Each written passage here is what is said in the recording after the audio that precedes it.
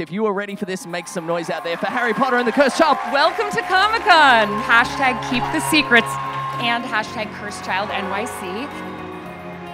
People at stage door and they say thank you, thank you, thank you from the books for being my Hermione or a version of Hermione that I can see. That is my biggest privilege in anything else. It was one of the first few months that we'd opened the play, and it really hit me how much this franchise and these stories and these characters mean to people.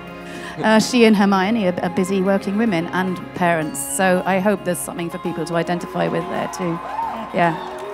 Trying to look super cool and elegant and graceful and slightly threatening as the floor is literally moving under your feet and everyone's like... Issues that Draco deals with in the books is from his relationship with his father.